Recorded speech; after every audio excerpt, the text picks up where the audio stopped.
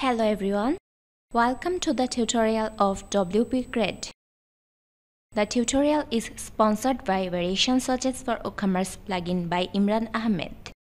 At the time of my recording, it had more than 200,000 active installations and plenty of 5 stars ratings.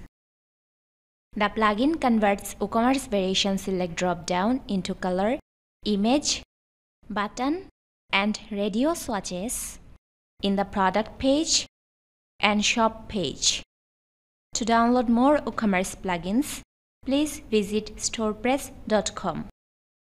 Today I'll show you how to enable infinite scrolling on shop page using Flatsome theme. So without any further delay, let's get into the main video. So this is my shop page and I have used Flatsome theme in my shop page. My shop page looks like this. I have multiple pages of products and 12 products are displayed in each page according to the customization. To see the next products, you need to click on the second page, then third page, and so on. This process is a little bit time consuming for your customers, especially for the customers who are using mobile phones.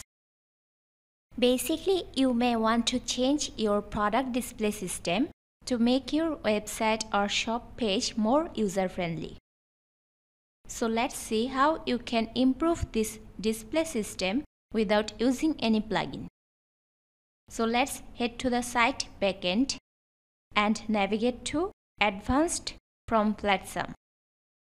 Head to Infinite Scroll. Give a check mark on the option Enable Infinite Scroll for WooCommerce category or Product Archive. If you want, you can also change the loading type. By default, it's Spinner, and I don't want to change it. Now click on the Save All Changes button and head to your shop page and refresh the page.